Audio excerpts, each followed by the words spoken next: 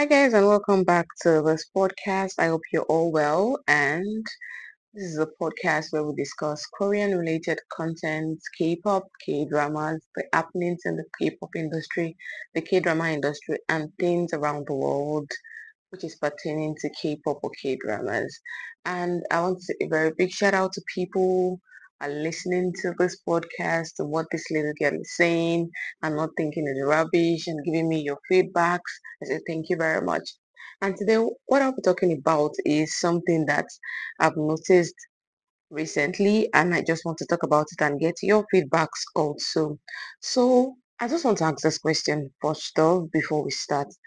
What exactly is it or was it that I did to get a lot of hate for? And I really don't understand because I was really searching and searching and searching for it.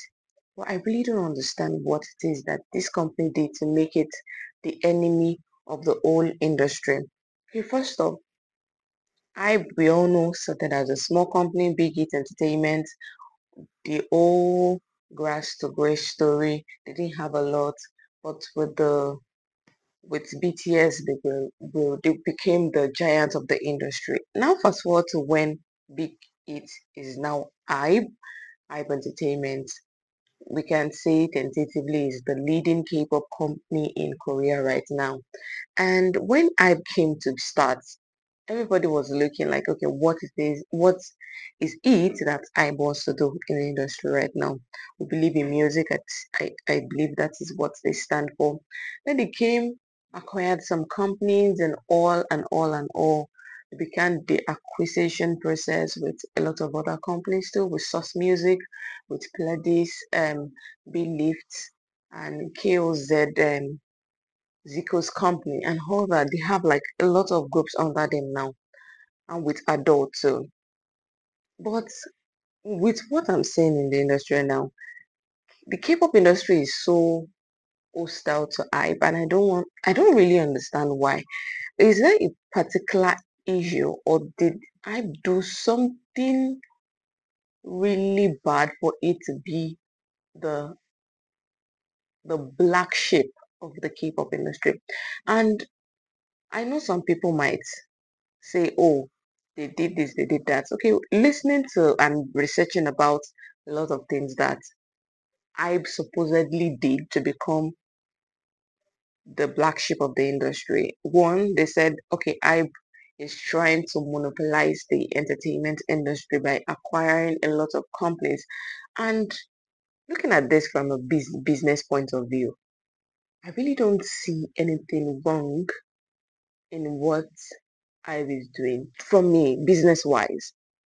They're trying to maximize profits, getting a lot of groups under them, and it is not that they force them to sign over their groups to them, right? I guess that is something too. But when we look at the companies in the K-pop industry right now, we have JYP, we have SM, we have YG, we have IB, we have Kakao right now. And if you're telling me IB is monopolizing the K-pop industry, what exactly do you want to say about Kakao, who has a lot of companies under it? Recently, they just acquired. They had the majority shareholder in SM right now. So SM Entertainment is under Kakao too. So I don't understand where the monopolization ideology came from. If you're really talking about monopolization, because Kakao to me right now seems like he's doing good or they are doing good, but on the guise of they are actually becoming the strong power in the K-pop industry, and nobody is saying that. Everybody is just about, oh, I be the punching bag of the whole industry right now. They are the ones that are seeming like they want to monopolize everything, but to be candid, Kakao is actually monopolizing the whole K-pop industry and nobody is saying it. Yes, for them to have a majority holding in SM Entertainment, then you should understand that Kakao is not a small dog in this industry. And recently there's an issue whereby Kakao has been under scrutiny by the investigative arm of the government in South Korea for manipulating the shares of SM Entertainment so that they can block Hype from gaining the majority shareholding from SM Entertainment. And when I saw that, I was like, oh, nobody is seeing this coming, right? Or people saw it coming, they just thought, oh, Kakao can do no harm. Hybe is the wrong person here. And another thing that people are always about is, oh, they are Zionists in the company. I do not understand. Really, when it comes to Palestine and Israel situation, I really don't talk about it because one, I do not understand anything about the issues going on. And two, I am also living in a country whereby we have people bombing, people killing themselves on a daily basis. I have not really talked about that yet. And so my home country has issues we are dealing with. So when you ask me, oh, they are not talking about the Palestinian-Israel situation, first of all, I do not understand a lot about this situation for me to have an opinion about it. And two, my country too is battling with issues. So for me to leave my own country and start talking about another person's country. Don't you think that is hypocritical on my side? And that is for me. So for the Zionist situation, I really don't understand it, and I don't really understand whereby the people I became a punching bag for everybody in the K-pop industry. The third one I'll talk about, the Hybe and Ado situation. I made a video about that recently. You can always check that. The Hybe and Ado situation is an internal issue between the two of them. And so I might seem I'm supporting Hybe and I, but I'm looking at this from a very neutral point of view, from a business point of view. Yes, they want to make money.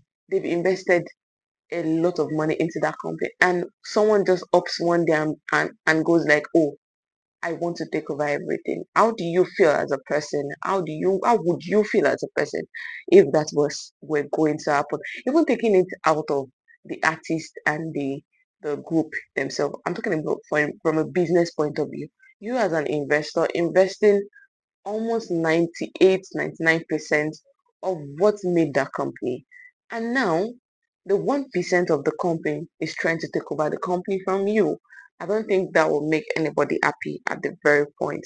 I'm going to link this to BTS because when you hear Hybe, you the first thing that comes to your mind is BTS because to me I believe BTS is the backbone of that company. I also noticed that with the eight Hybe is getting and with the eight Bang Shiok is getting, the hate is also on BTS. I don't know, is it because they came, did something nobody ever did before, and just swept up the entire industry and didn't give anybody a breathing space? I want to understand why do people or maybe K-pop stans hate BTS so much? Why do you hate their existence so much? Why do you hate their achievement so much? Is it that you really do not want this achievement for them or you want it for another group entirely? I need to understand that part. So this is just my humble submission about this whole issue because I really don't understand in particular why Hybe is getting a lot of hate in the K-pop industry and why it seems that Hybe is the one doing everything wrong in the industry, why the other companies are doing something right. I need to understand that. I really would love if somebody could just help me with this. I need to have an understanding of why is it that people hate Hybe so much? Why is it that BTS is hated in the industry? Why is that, please? I need to know.